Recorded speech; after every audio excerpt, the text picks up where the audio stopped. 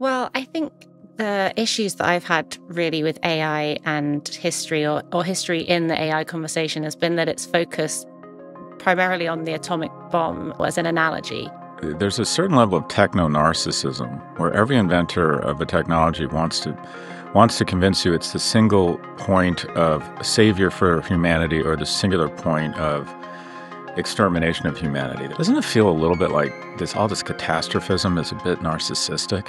Yes, definitely. I think everyone wants to be Oppenheimer.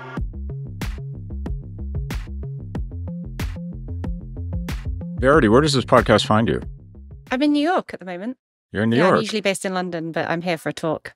In your debut book, AI Needs You, How We Can Change AI's Future and Save Our Own, you write that when history enters the AI conversation, it most often distorts rather than informs. What do we get wrong about AI in terms of our perception of it? Well, I think the issues that I've had really with AI and history or history in the AI conversation has been that it's focused primarily on the atomic bomb as an example, as an analogy. I don't think it's a helpful analogy for lots of different reasons. I mean, obviously, the circumstances in which it's created are very unique. It's a weapon, but it's not really that I want to pick apart the specific different ways that it's not like the atomic bomb. It's more that if we're trying to sort of create a future path for AI that's beneficial and in defense of the public good, something that is democratically controlled, then I think looking to a sort of wartime created weapon really removes the agency that we have. And that's a problem I find in the AI conversation quite a lot generally, is this sense that AI is a thing that's happening to us and we are sort of passive passengers in the back of the car. Whereas actually what history shows and what show in the book is that we are very important players in guiding how technology develops. My sense is, and I'm curious if you agree with this, my sense is that there's a certain level of techno-narcissism where every inventor of a technology wants to convince you it's the single point of savior for humanity or the singular point of extermination of humanity. That my shit is just so important. What I've invented here is so incredible that it's either going to save or destroy the world. And the reality is it's probably somewhere in between, right? I just don't, doesn't it feel a little bit like all this catastrophism is a bit narcissistic? Yes, definitely. I think everyone wants to be Oppenheimer, right? And the movie true. probably didn't help. It's like such an obvious observation. I never thought of that. Anyway, go ahead. Yeah, it makes you sort of one of the central characters in the history of our entire species if you do something on that level that sort of changes for good what society is and how we operate. And you see that the examples that I choose in the book to look at the history of science, I look at everything after the atomic bomb because it was this singular moment that sort of changes science and changes how people see science. And unfortunately, people I think have taken slightly the wrong message from that story and they want to actually create something. So I completely agree with you. It strikes, typically new technologies either create a new batch of powerful companies or it goes to the incumbents. This feels like so far it's going to the incumbents. Even OpenAI feels sort of a proxy for Microsoft. Do you see there's been just an explosion in market capitalization and value here that's inspired by AI? And so far, I guess you could argue NVIDIA is sort of a new player, but so far it feels like it's going to the incumbents. Do you think it's going to play out where there'll be more kind of long tail value creation, or do you see that this reflects a trend towards kind of the rich get richer, if you will? Yeah, well, the sort of one of the main arguments I make in the book is that science and tech is as shaped by the sort of politics and culture of the time as the politics and culture of the time is shaped by the science and tech. That actually technology is incredibly political and sort of reflects in a way the sort of existing zeitgeist. And you see this throughout history. And I think it's no coincidence then that if you think about what type of society are we living in now, vastly unequal, extremely polarized, a huge lack of trust in our institutions and our leaders. And I think that's therefore playing out. And you're seeing, you look at just San Francisco itself and the kind of contrast between the riches and the poverty there. And I think that sort of plays out in the industry. There's groups of us that have been doing work on AI and ethics and responsible AI and how are we going to manage AI as society for years. And then as soon as it kind of reaches the mainstream, it just splits immediately along US partisan lines. And either you think AI is woke, or you think it is racist, and there's sort of nowhere in between. So I don't think that it's a surprise that we're seeing those sort of existing entrenched divides replicated in AI. And I don't think we have a lot of hope for them just naturally resolving themselves. I think if we want them to resolve ourselves, if we decide that we need them to, that can, and we can do that, but it sort of needs to be a choice that we take rather than something that will happen naturally, I think. But you, in your seat, you must see a decent amount of deal flow, or what people are most excited about, where capital and human capital and IQ is going. In terms of the gold rush of financial and human capital into AI, which rivers or branches does it go into? Does it go into media? Does it go into healthcare? Is it being used to try and figure out, I don't know, weapons deployment? Or where do you see? I mean, a lot of these things are self-fulfilling prophecies, right? If everybody focuses on AI to make commercial real estate more productive and office layouts more easy to build, then AI will be great at it. Where are people pointing the AI cannon right now? Well, it's interesting, isn't it? Because I'm curious what you think, Scott, but the actual deployment in real terms in a way that is, affecting the profits, affecting the bottom line of non-tech companies, so, companies benefiting from AI products already, doesn't seem to be happening. And I kind of felt this when ChatGPT blew everything up, just over a year ago. We went into this new, like, massive hype cycle. And you couldn't move for people saying that AI was going to change absolutely everything. And my instinct, seeing how hard it really is to actually integrate AI into stuff, not least because some of these big businesses and certainly governments, not even really well equipped for just basic digitization and digital transformation, let alone kind of layering AI into that. And I think that has borne out, 18 months or however long later, that you're not really seeing it going into integrating quickly into existing business models. So what I've seen is huge use of chatbots for customer service, but not in a way that is like really evident that it's working. You probably saw the issues with DPD, the parcel delivery service, a few weeks ago, where they've replaced some, they use some new LLM, and it immediately starts saying horrific things about the company and swearing and all sorts of stuff. So, we're sort of seeing people pull back from that.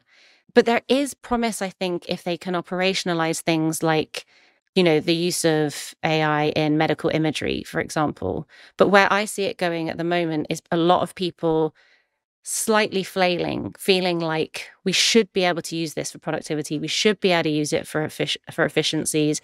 We should be able to use it somewhere in our business, and we must immediately integrate it everywhere, but they're not quite sure where to go or what to do next. I think, we're seeing a lot of pushback in the media, in the media industry, I should say, rather than the media writing about it. We've seen this Hollywood strikes, of course, and I think that shows where some of the kind of easy gains might be made, but not necessarily the best for the long term. And you write that the national security establishment and tech leaders think we're in an AI arms race, and that is a problematic narrative. Say more. Yeah, I think it all feeds into the same thing we're talking about. If you sort of agree and accept that AI is the revolution of our time and it's happening rapidly, then it's quite easy to be convinced that AI is a battle to be won. That's not how I think we should see AI. AI is an exciting new science and technology that we should see as a potential to sort of uplift humanity, not something that becomes this sort of very nationalistic, militaristic focus. And instead, that's exactly what's happened. If AI is in the conversation of geopolitics at all, it's as an arms race, usually between the US and China, and one of them has to win. And I think that's bad for business because we're seeing these sort of semiconductor export bans that people are having to navigate around, and I'm not sure how effective they're going to be anyway. I think it's bad for dialogue and diplomacy and cooperation, collaboration, conversation, which we know is critically important to sort of safe management of the globe. And I think it's bad for sort of us as consumers, because if we continue to sort of whip into a frenzy about an AI arms race, then you're going to see AI directed into more militaristic routes, or you're going to see sort of the lack of free flow of ideas just make less progress and, leave us with less good sort of products and services. So yeah, I've set up this thing called the AI and Geopolitics Project at Cambridge, which is about trying to find alternative narratives when we talk about AI and geopolitics that are rooted more in collaboration rather than sort of competition. But just to say, that's not to be naive. National security is really important. I used to work in national security. Economic competitiveness as a nation, our growth as a country, or as different countries thinking about their economic growth is critically important. But what I show in the book by using this example and this analogy with the space race is that there's sort of no need to do that in a way, or there's a way to do that while also encouraging sort of inspiring, exciting science and cooperation and collaboration between nations, which I think is really just the only way forward. It's really interesting. I love your view on this. And the space race, first off, I mean, it's weird. We don't have a food race. We don't have a media race. Well, I'll put forward to you, so you tell me. It feels very bro-y and testosterone-filled to me. The tech is largely the domain of the people influencing it, running it, and making decisions are mostly men. And they immediately position it as this is a race, and they become very nationalist. Like, we can't sell chips to China. This technology is so powerful. We have a national interest in beating everybody, as opposed to saying, okay, this is a marvelous innovation, and it's gonna help the world. It immediately turns very like there's just win-lose. And we, like, to your point, we go militaristic. And I wonder if it's a function of tech is still mostly invested by, run by, and controlled by men who tend to be young and tend to be, just quite frankly, more into the macho. Yeah, I mean, it's, it's this thread on everything we've spoken about, isn't there? There's like crazy hype cycle around revolutionary AI. AI scientists as new modern day Oppenheimers, an arms race. It does all seem to be linked by this these defining characteristics.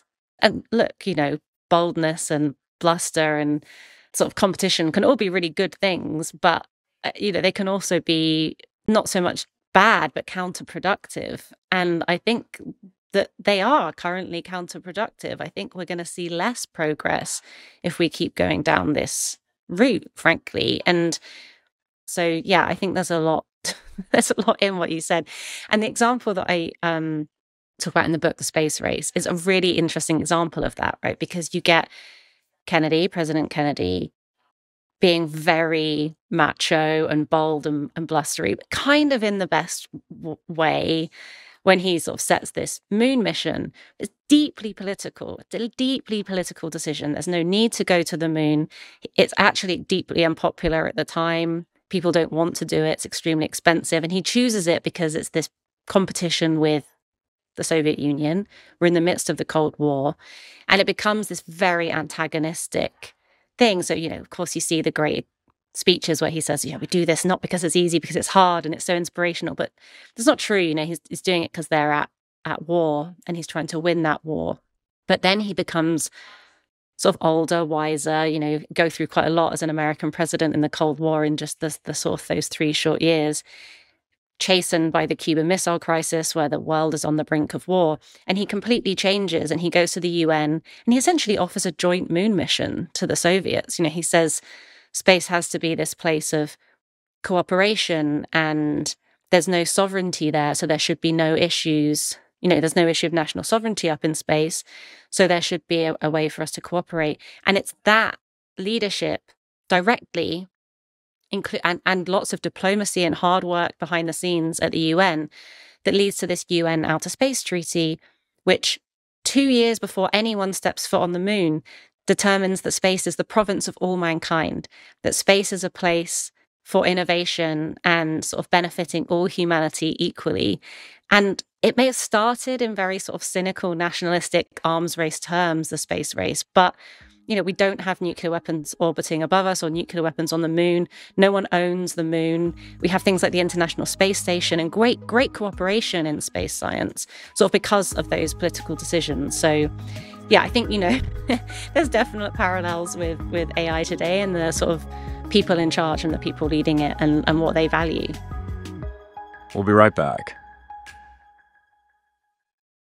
I'm curious. So if you think about the interaction between government and private industry and then kind of value creation or wealth creation, I've always said that you can't have a company worth more than $100 billion unless it's a bike ride from a world-class engineering university or a font of deep intellectual property, that it all starts with universities.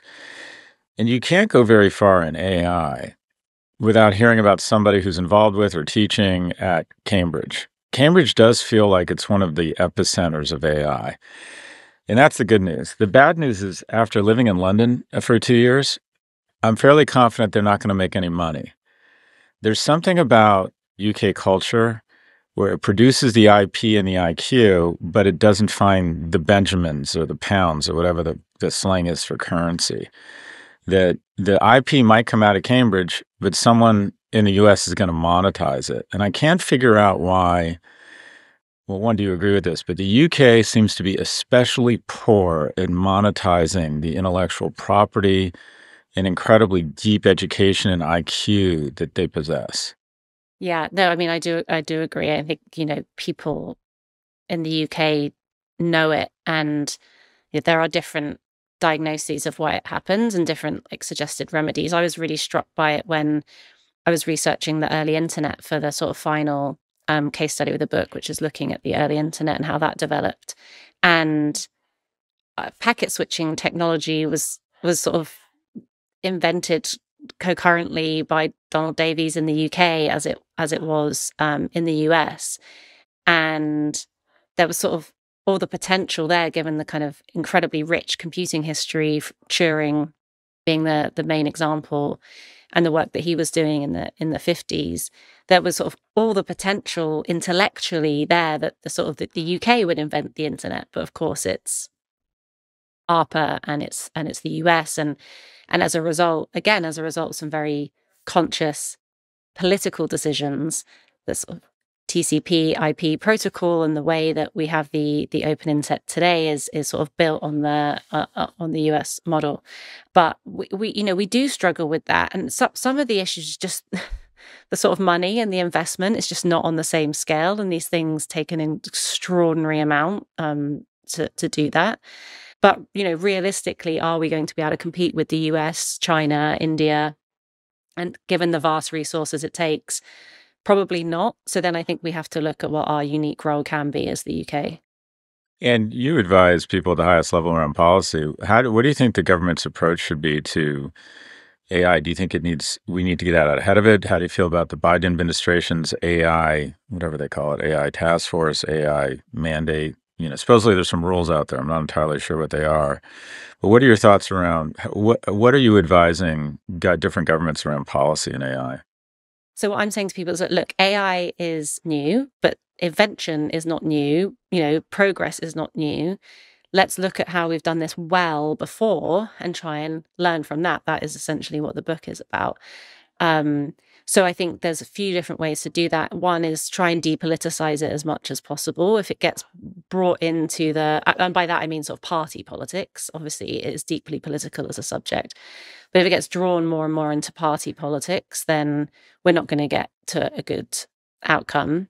I think diverse participation, sort of diverse viewpoints, is absolutely critical to public trust and also to getting to a good outcome. So the second example I use in the book is the regulation of IVF, which has lots. IVF and human embryology research, early biotech, has a lot of similarities with AI today in terms of people freaking out about what it means to be human and these kind of deep philosophical questions.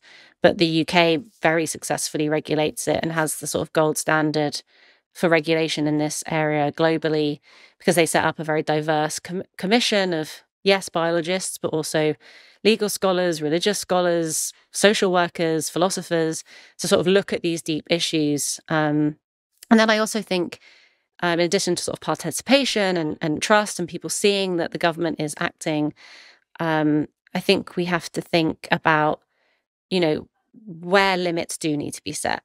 I think if we want to encourage trust in AI, and if we want AI to really succeed in bringing us sort of riches and plenty and prosperity in the future, then I think people do need to see that governments are willing and able to act against the kind of worst excesses and the worst harms, rather than, because of often this arms race narrative, feeling like they can't touch it, they can't regulate anything, lest they sort of fall behind in the global race.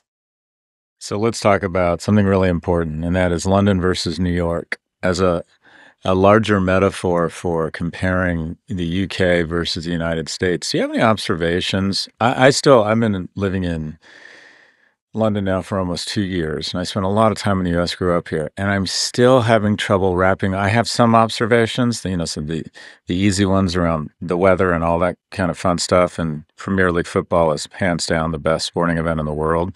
So I have the easy stuff. Do you have any observations around the business environments or the cultures, contrasts, what strikes you as the different zeitgeist between the two cultures? Oh, yeah. I mean, you're going to have to shut me up on this, because this is one of my favorite subjects. Having spent my career working between the two, the ways in which they're so different are so interesting to me. Why did you move out of interest to the UK? Okay. The obvious questions are the ones you can't answer. Okay. It made no sense. Around my partner, mother, my children, I get to pick movies and investments. She gets to decide everything else. So let's be clear: I'm an influencer, not a decision maker. And we have this practice. And this is probably more than you want. We have this practice where every couple of years we sit down and say, everything's on the table. What could we do, or what could I do for you that would be a step change increase in your joy and your happiness? Like, ignore all boundaries. What could we do? And 7 years ago, she said, in 5 years, I want to move to Europe. And she said it I'm convinced this was strategic, because she knows if she puts a 5-year handle on it, I'll agree to anything, because I have no sense of space and time. And if someone says, we'll do this in 5 years, it's like saying we're not going to do it. So I agreed, and then 2.5 years ago, she went to London and bought a house and enrolled our kids in school, and now I'm on planes all the time coming to the U.S. and going to Premier League games. But the less snarky answer is we move there because we can. And we didn't. People always say, oh, you move there because you don't like America, or you move there because of America. I'm like, yeah, I did move there because of America, but I moved there because I've recognized such incredible opportunity and prosperity in America that I get to take my family abroad for a couple of years. So why did we move there? We moved there because we can. And we wanted to take advantage of a world-class city and the proximity to the continent. But there was no, what I'd call overriding strategic imperative here. I still don't have a good answer for why we moved to London, other than we could and we thought it would be good for the kids. Anyways, that's my TED Talk. It's interesting, because quite a lot of Americans have moved recently. I think it's been more, it's the highest on record number of Americans moving to the UK, sort of specifically. And I studied in the US. I love the US. I think it stands for so many incredible things. I love visiting. Sort of grew up wanting to probably move there at some point, but actually the older I've got, I'm such a huge fan of London and of the UK, and of Europe. And I find the US culture is not something I could live in full time. Why is that? Pause there. Why? What is it about US culture that doesn't appeal to you? There's a few things. So one, I think the centrality of business and money is too much. I think it's important in London, but it's not the most important thing to everyone all the time. If you go to Silicon Valley, it's all that's talked about all the time. It often is quite direct, as you'll know, but sometimes it's even just like these indirect proxies for just, oh, we're still just talking about money here, really. I find that very, just distasteful, honestly. It just doesn't interest me that much. So in California specifically, I think the kind of vast inequality is just too difficult to sort of cope with. And it's been getting worse. So this is sort of, the introduction of my book, I started it that way really as an excuse to start with a picture of George Harrison, because I'm a big Beatles fan. But I was also making a serious point. His disillusionment with San Francisco, my disillusionment with San Francisco, is just getting worse and worse over years. So yeah, I find that obsession with money and business like very, very difficult. And I think, American politics and the divisiveness is very difficult. I think we're really lucky in the UK. We have the BBC and a very well-regulated media environment. I'm sure I could get a lot of pushback on the idea that it's very well-regulated, but compared to the US, it is very well-regulated, I think. And I think we have to guard that with everything that we have in the UK.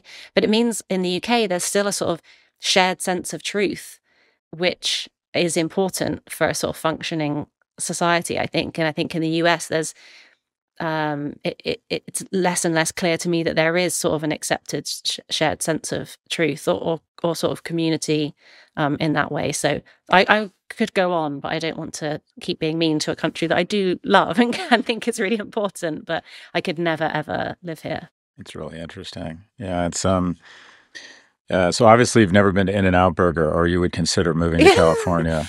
Scott, we have Shake Shack in London now, so the only reason left to move to the US is gone. Trust me. And In-N-Out is not as good as Shake Shack. Me and my boys know about Shake Shack in the UK, a US company, by the way, and does not hold a candle to In-N-Out Burger. I will accept that we are culturally somewhat inferior and obsessed with money, but no, In-N-Out Burger is the key. Not inferior, Scott. It's just not my taste.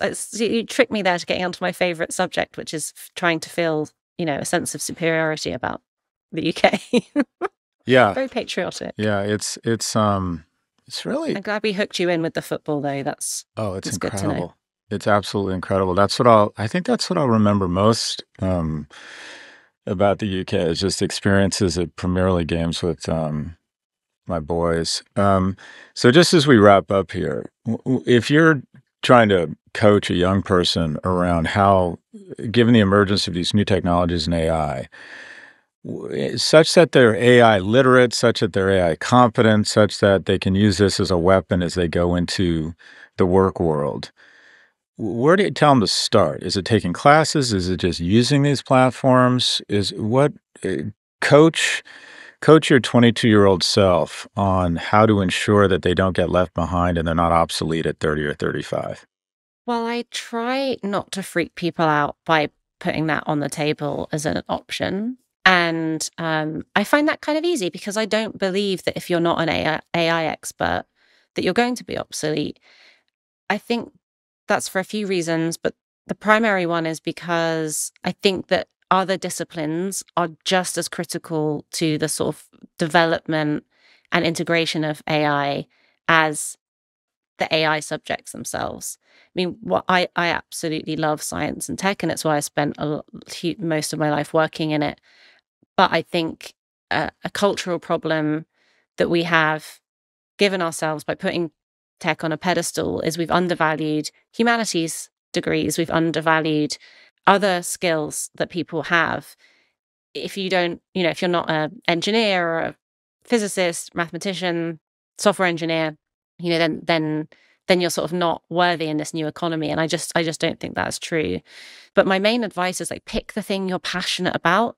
I think trying to force yourself, if you're not a technology expert, to become one is not really going to be the thing that benefits you and gives you sort of a flourishing, fulfilling career. That's not what I did, right? I chose the things that I was passionate about, history and then politics. And through politics, I actually discovered by working on tech issues, national security issues inside government, I found my way into technology. So that is truthfully advice. However, I do think I think it's a great advantage if you can understand how the tech works. That doesn't mean you have to like take a full course or you have to make it part of your degree.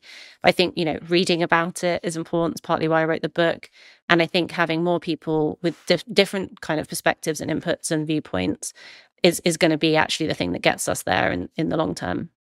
Verity Harding is a globally recognized expert in AI technology and public policy. She currently serves as the director of the AI and Geopolitics Project at Cambridge University's Bennett Institute for Public Policy and is the founder of Formation Advisory, a technology consultancy firm. Verity's debut book, AI Needs You, How We Can Change AI's Future and Save Our Own, is out now. She joins us from the cultural wasteland known as New York City. So, Verity, the way I would describe the difference, my distillation of the U.S. and the U.K. is that the U.S. is the best place to make money and Europe is the best place to spend it. What do you think? I think that's pretty fair. Pretty fair? Pretty Yeah, fair? it's a fair summary. Yeah, I probably should have done that. It's not too late. Something tells me you're in a pretty hot area. You are literally the most employable person I've ever met. Anyways, thanks for your time, Verity. Thank you, Scott. Thanks for having me. I enjoyed it.